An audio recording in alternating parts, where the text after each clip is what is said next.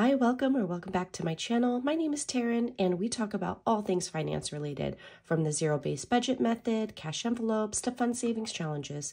Anything that impacts our finances, whether that's good or not so good. So if any of that is of interest to you, go ahead and hit that subscribe button, join our community here, and let's get into today's video.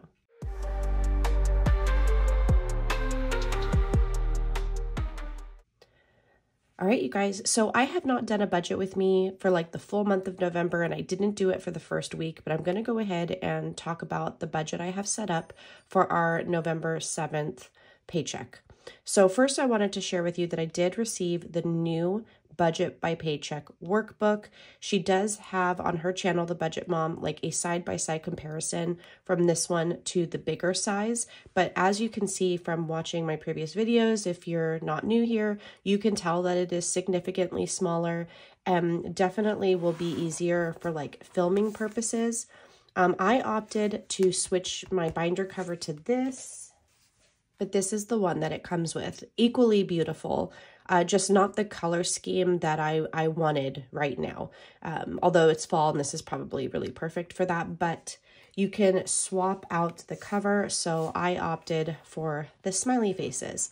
So I am going to start this in January. The tabs are open for you to date for the month that you want. And I don't want to waste my other book and not finish off the year in that one. But I am super excited to start in this one. You know, although it is a little bit smaller, it's still adequate enough to write in the spaces. Like, I don't think that's going to be an issue at all. And it's still the same setup, so you'll still have like the 5 cash envelope breakdowns. You'll also have a spot to track your spending, which, by the way, there is psychology behind that and really gives you a more intimate relationship with your money, like where it's going, what's coming in. So tracking your spending is super important. I use the highlighter method just so that it breaks it down by category.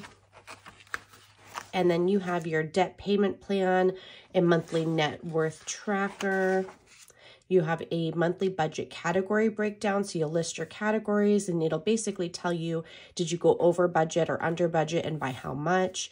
And then you have a monthly meal plan. So I'm hoping to kick off the new year with more dedication to this and hopefully reducing our, dining out.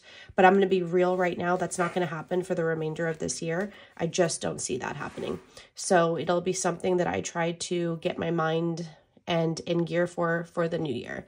So we're not using this today. So let me just put this normally where I keep it.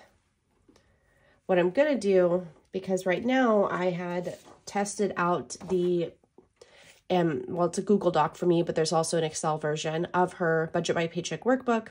And I do like the online. I will probably do both because, again, there is still something, to paper, to pen to paper. Like, there's something about that just, I don't know, there's magic there. So we're going to go ahead and we're going to set up for this paycheck, but I'm going to go ahead and zoom you in. All right, so this paycheck date is November 7th. I have 2 things coming in. So my husband's paycheck and then Sky's portion of her car insurance. So right now, while she's working, we are making her pay half of her car insurance. I think it is really important to do these things. Could we just cover it for her? Yes. But making her responsible for it and aware of money coming in, money coming out, and, well, money going out, and bills and stuff, like that financial literacy really does need to start young. And she's making decent money right now, so she's able to afford that. If something changed, then I would cover it for her, of course. But for right now, she is contributing half. So let me go ahead and I'm just going to quickly list our fixed expenses. Okay, so we're replacing what I borrowed from my first paycheck of November. I borrowed $213. So that I could fully fund like the pet binder, the essentials binder. So I'm basically accounting for that now in this check. So the gas company I've estimated will be about $45.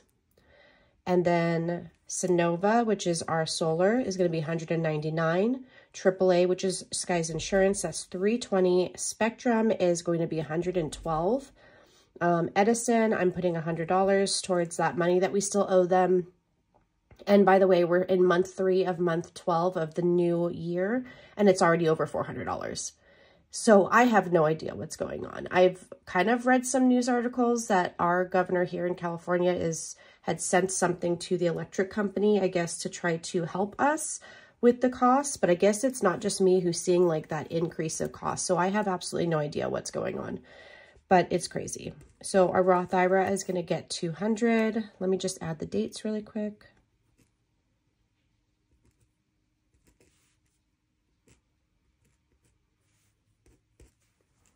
Okay. So our fixed expenses is going to equal $1,189. Okay. So then what I always do this. I really always do this. The total for the income is $2,893. So you take the income you started with, you minus your expenses, and what's left over is $1,704. So I'm going to bring that $1,704 down here. I'm going to zoom in just a little bit more. Okay, hopefully that works. And I'm a lefty, so it does make it hard. You basically see it after I write it. For my variable spending, we have, let's see, 4 right now. Let me go ahead and add those. So for groceries, it's going to get $300 for this week. Gas is going to get $225. Our personal spending is $175, $100 for myself, $75 for my husband. Nope, $100 for my husband, $75 for myself. Dining out is going to get $149. This was supposed to be $150, but in order to make this a zero-based budget, I had to reduce it by $1 because I was over by $1. So $149. And this, I'm actually going to make note, I am not pulling this cash because it's already spent. So I'm paying the credit card. Yeah, see, I told you, I'm not really worried about it until the new year. At this point, I'm just, I don't know, fall and winter, there's something about dining out we already have an issue with. You guys already know this. But there's something about going to a restaurant during this time. Maybe it's the holiday seasons. I don't know. So the total for our variable expenses is $849, which is going to leave us with $855. And we're going to roll that $855 over towards our sinking funds. So the sinking funds that we have, I'm going to go ahead and list. All right, so we are going to cover that water and trash that we always contribute $20 to each paycheck. We're going to do vehicle registration, vehicle maintenance, roadside, Allstate, car insurance, and then I'm hitting 2 holidays, which I normally don't do. I normally cover like all of the vehicle stuff and possibly all the home, but I am going to contribute to Thanksgiving and Christmas since both are literally around the corner. Thanksgiving is this month, and then shopping for Christmas already kind of starts this month, and like the planning and preparation depending on what we do. So I want to get that like fully funded. So let's go ahead and we're going to put $40, so $20 to each water and trash. Vehicle registration is going to get $80. Vehicle maintenance always gets $200. The roadside assistance, we're doing $20. Allstate gets $70. Car insurance is going to get $40. And then Thanksgiving, we're just going to add $30 more and call it a day. And Christmas is going to get $320. So the total of this is $800, and that leaves us with $55, which is perfect because for our extra savings, which is the 52-week, and the bookmark savings challenges, which are the 2 main challenges we've worked on all year long, we're going to bring that 55 down. We are on week 45. So $45 for the 52-week, and the bookmark is $10. That's $55, bringing us to a zero-based budget. Perfect.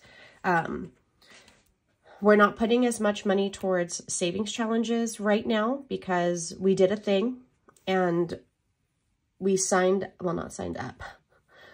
We had our closet completely redone, new closet doors, the whole inside, like a whole system and set up from Closet World. And I know that's probably one of the more expensive places Totally understand it.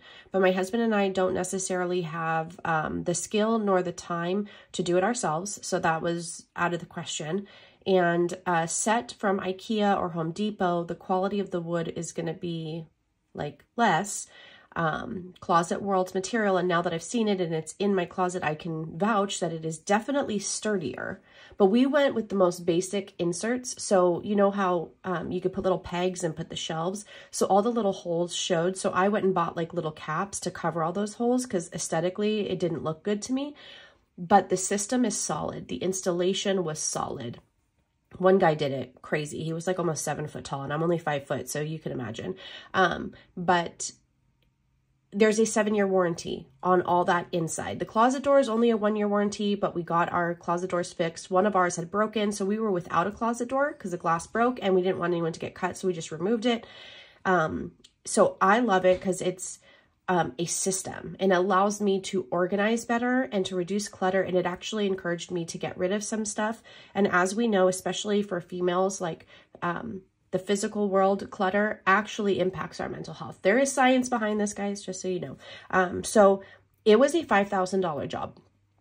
I already paid $1,020 like the day of, and I used our savings for that.